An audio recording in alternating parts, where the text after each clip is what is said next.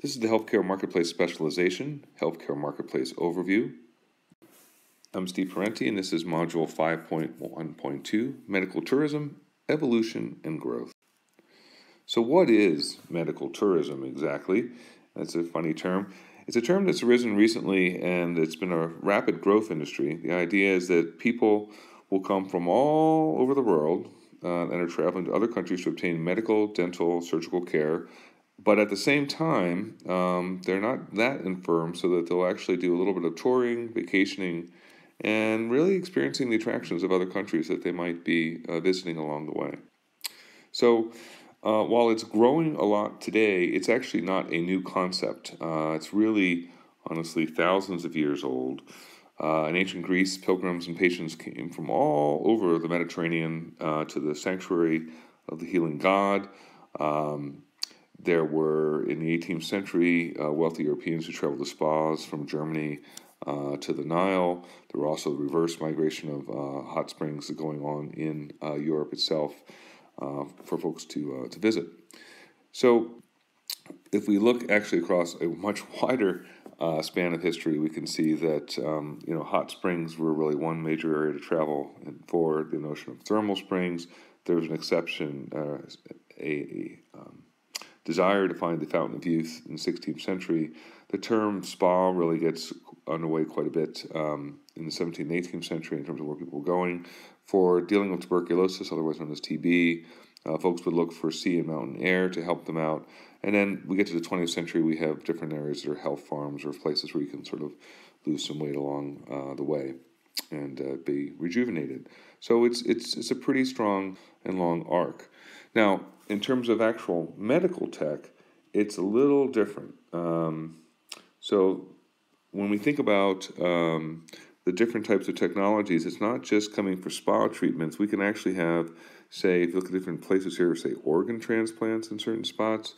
India does a tremendous amount of cardiac care. There's LASIK procedures that are done there as well. Dental treatment is one area that goes pretty well in different places. There's cosmetic surgery done in Cuba. So, and these, when you look at the numbers of people visiting, it's pretty substantial. Honestly, Thailand's amazing, actually. If you look at the number, this is an older statistic, both from the U.S. and the U.K. Granted, I've heard a little bit by the tsunami prior to this, but it's a lot of money that's actually making it into the doorstep. So what's driving this? So there's an estimated number of 47 million Americans that had no health insurance prior to ACA. Now that number is roughly about 38 million that still remain. There is an issue, though, for those 47 that many of them are getting high deductible health plans, and so there's actually a lot of money that gets paid out of pocket, and they might decide to go abroad and not pay it in the U.S. There's also a much more substantial number, 108 million people in the U.S. that are without dental insurance. And what you find is that nearly 2 in 5 adults, or approximately 77 million people in the U.S., struggle with medical bills, even with ACA. And they have lots of medical debt, and so the thought is if they can find a cheaper source to essentially get their care and avoid medical bankruptcy, that might be a very desirable thing. So just to give you a sense of why would they go abroad. So in the U.S., just for example, a knee replacement might run somewhere between $27,000 and $32,000. You go to U.K.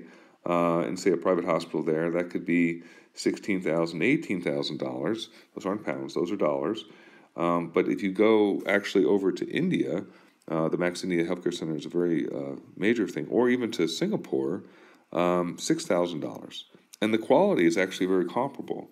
When we look at CABG, or what's known as cardiac artery bypass graft surgery, $30,000 in the U.S., $6,400 that are here. Now, you might ask, why the difference? One of the things that's a major difference, particularly in India and Singapore, is that much more so in India, India is operating on a cash-based economy. Singapore, to a certain extent, is as well. They have a lot of very high deductible plans that are there.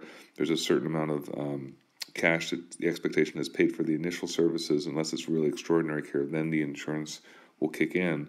And so when you have essentially a cash-based economy, you don't have as much of, if you will, the moral hazard risk we talked about in Module 3 that could occur. Now, is essentially a threefold difference a moral hazard risk? Maybe. But clearly, these are the prices. And what's also interesting is that the physicians that are many times doing some of these procedures in Singapore, Thailand's the case as well, might very well be Western-trained physicians that are just visiting and bringing their families while they do the medical procedures at the same time. So how might this work in terms of a supply chain process, if you will, for getting in? Basically, a patient has to figure out if they are a candidate for international care. They have to figure out what their transport's going to be. They have to get there. They have to make sure that everything is sort of squared with the actual country that's operating the facility's Ministry of Health.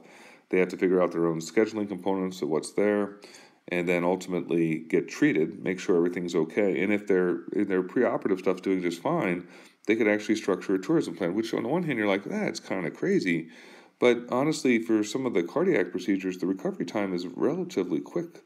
So you might even have a situation where within 3-4 days, you're really expected to be up and about a little bit and moving. And that could be tied to a resort that's really more of a recuperative facility. And then once you're sort of done with all that, you could go home. So it may seem a little bit extreme, but depending on the technologies we're talking about and the recovery times, it could be, given the cost, actually much cheaper in the end. So here's a discussion prompt for folks to think about. Is medical tourism a sustainable phenomena or simply a passing fad? If so, why? If not, why not? And how is medical tourism going to affect healthcare in the developed countries, say the U.S., England, and Canada, and then the developing and underdeveloped countries, whether we're talking about Africa, for potentially some of the underdeveloped countries and developing or emerging economies, China, India, and elsewhere. This concludes our module on medical tourism.